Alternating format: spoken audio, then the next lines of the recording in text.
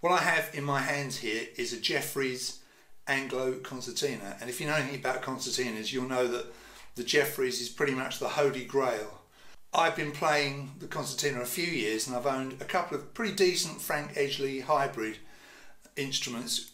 And when we say hybrid, it means they're concertinas but they've got accordion reeds, but very nicely made, lovely to play, they've got a good sound. But I thought, do I want to make the step up to a Jeffries?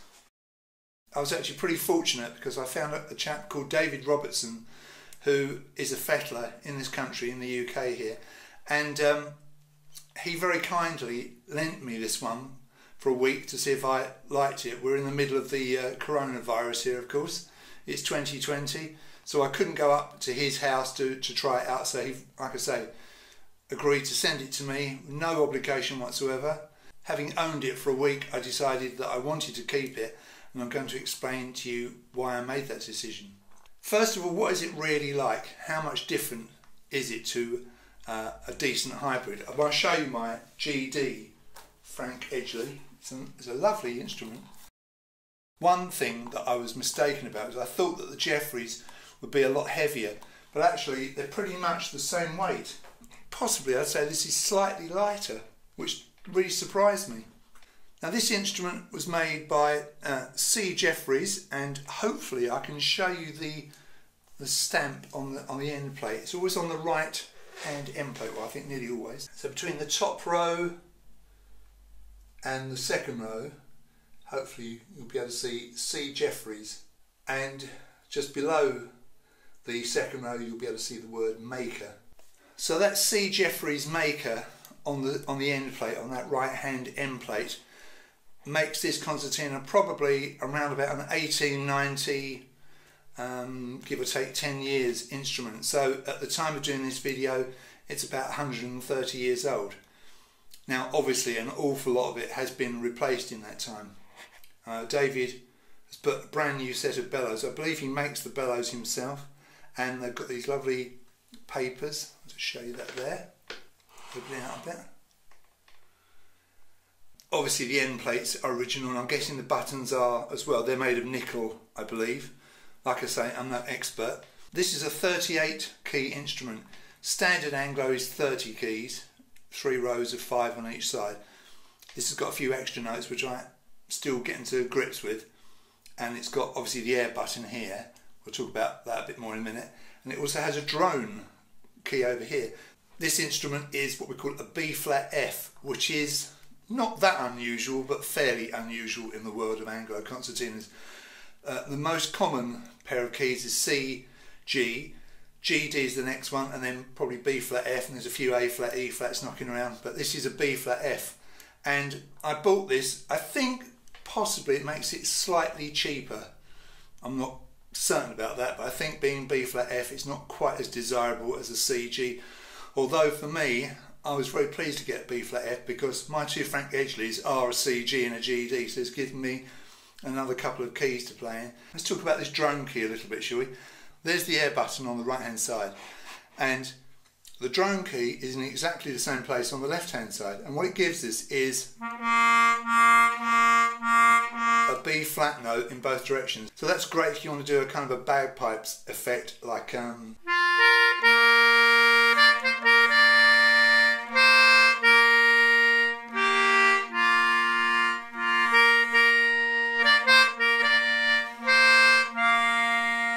see, that's really nice for that, isn't it? And I don't have that on my two hybrids because they're just straightforward 30 button instruments. This is a Jeffries layout with a few eccentricities. I haven't quite got to grips with those yet. We've got the 3 rows. Row number 1, row nearest to me, has got 6 on both sides. On the right hand side I've got 7 buttons, so 2 extra. On the left hand side I've got 6, that's 1 extra, and the 2 accidental rows are the usual 5 each. So, you know, I've only had this a couple of weeks. I'm still, as I say, getting to grips with it, and I found it very different from my Edgley concertinas, but I'm really enjoying it.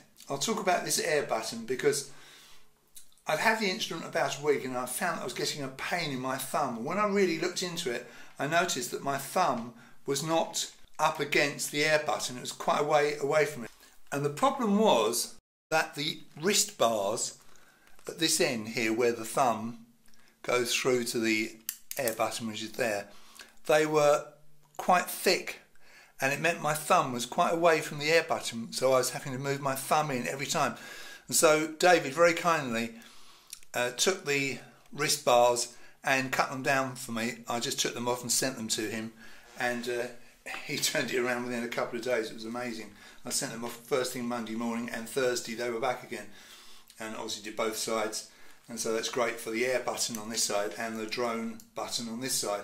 Just happens to be the way my thumbs are. Probably wouldn't bother most people, but that bit there is a lot thinner there, which means my thumb is grazing the air button, which is the way I like it. I like to kind of ride it all the while I'm playing, so I can try and keep the bellows at the same width, and that's a thing I try and do. Not everyone plays in that way, but that's the way I like to play if I can.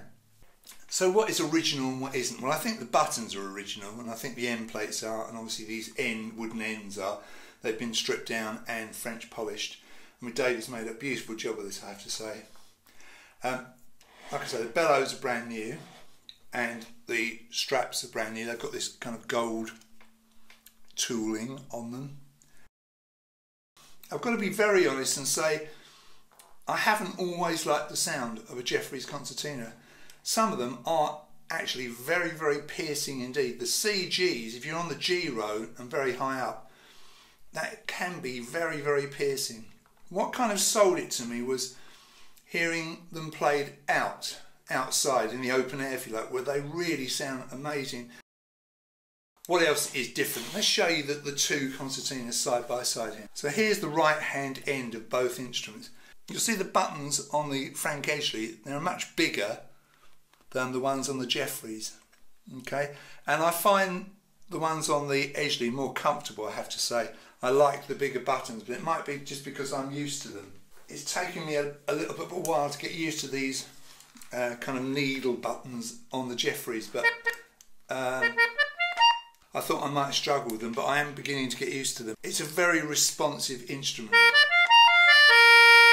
And it's such a lovely clear sound. So I'd had this a week or so, and I took it apart and sent the wrist bars back to David for him to work on. And so then I went back to my Edgley, and it certainly did sound different. All I can say is I'm glad I've got my Edgley concertinas because they're very useful for work, for teaching, but for playing pleasure you really can't beat this. It's just an absolutely brilliant clear sound. It takes a bit of getting used to, like I say. It's a bit, because it's a bit like caviar, it's kind of an acquired taste, but once you get the taste for it, it's hard to go back. One thing you might be worrying about is the extra buttons. Do they get in the way? Do they confuse you? And I have to say they don't. Weirdly enough, as I've been playing all the pieces that I've learnt just from my 30-button instruments, I haven't found the extra buttons a problem. I haven't particularly used them that much yet, but certainly just putting my fingers down in my normal place, I've found my notes without any problems at all. So that might be something that's worrying you, but don't worry about that. For me, anyway, it's not been a problem. What you really have to ask yourself with these types of instruments is, are they worth the money? This is the most expensive instrument I've ever bought, including a Bechstein grand piano, so that gives you some idea of the cost. These things really aren't cheap, so you've got to really want one to pay the money. Are they worth it?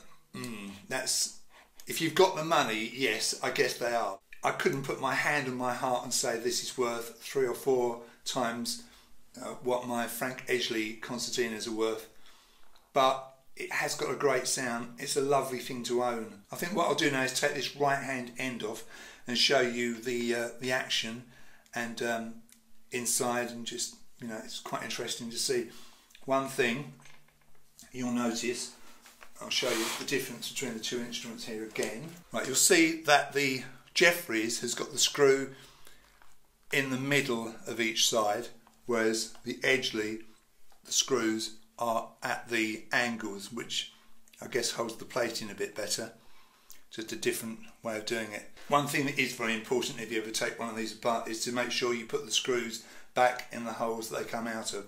So I always put them in a bit of a map on a tabletop, as if they were still in the instrument. If you're just taking the whole end off, and you don't want to see the action, then you can just leave the screws in. But I'm going to show you both, so I'm going to stop recording and we'll come back when I've taken the screws off. Right, so here's the inside, and you can see the reeds and the valves, and they're in these kind of chamois leather compartments. Now this is the bit I really don't have a clue about whatsoever. I know you've got the same thing on the other side if you take that out, and I'm guessing this chamois leather is original. Obviously the hole there makes it easier to pull that out and show you the other side, and you get into the inside of the bellows. If I just press a button on there, you can see that hole opening up, so air will get into the reed in the normal run of things, and the reed will sound. You see, it's only one reed per note with a concertina, not like a melodeon. So let's just take the end plate off, being careful that we know where it's going to go back. So this is the inside. Let's just press a button so you can see what actually happens when you press the button, and it's on a little lever, and the pad vise is up, and air starts to flow through the instrument. I mean, it's pretty basic, but it's quite interesting to see how it's all been refurbished. Got all new pads, bushes on the buttons, but all original levers, I'm guessing there. It's just the pads that have been replaced. So this is the air button. Like I say, it doesn't work properly unless it's really in the end plate, because obviously the end plate holds the buttons in properly. But anyway, that's what the inside looks like. That's what they call the action. Now I've got to put it all back together again. Just going to make sure that the buttons obviously go to the holes, the right holes. It's a little bit nerve-wracking. Obviously, if you're doing this all day long, it's nothing, but for me it's a bit of a worry. Okay, so they've all gone back in. See, the air button there and all the normal note buttons. So we've got to put it back together again now, so I'll be a few minutes. So we'll stop recording and come back. So there we are, all back together successfully. For somebody like me, it's a bit scary doing something like that, but like I say, if you're used to it, it's nothing really. I've been playing the melodeon quite a bit longer than I've been playing the concertina, and I must admit it took me a while before I could pluck up the courage to pull it apart and have a look at it, see how it works. But it's a good thing to do. It helps you understand the instrument better, so don't be frightened of it. I mean, the whole point about owning one of these things, I think, is to play it. Is not to put it in a glass case and worship it and baby it. Is to actually get the thing out and play it every day, which is what I do. I'm really loving owning this thing, and hope to pass it on to my children in due course. But it certainly is a lovely, lovely instrument. I wouldn't hesitate to recommend David Robertson to you as a fettler and as a seller of instruments. I know he'll repair your instrument for you, and he has a few up for sale from time to time. He does specialise in kind of high-end instruments. I can't fault his workmanship, and the buying experience was just brilliant. You know, he was really kind. I asked quite a few silly questions, and he answered them very politely and very quickly. Sent me photographs of everything, and like I say, you know, I was fortunate enough to be able to borrow it for a week, which is very trusting of him. But anyway, I now own it. It's a lovely instrument, the Jeffries B-flat F Anglo Concertina. If you're thinking about one and you've got the money, then go for it. You won't regret it. Thanks for watching.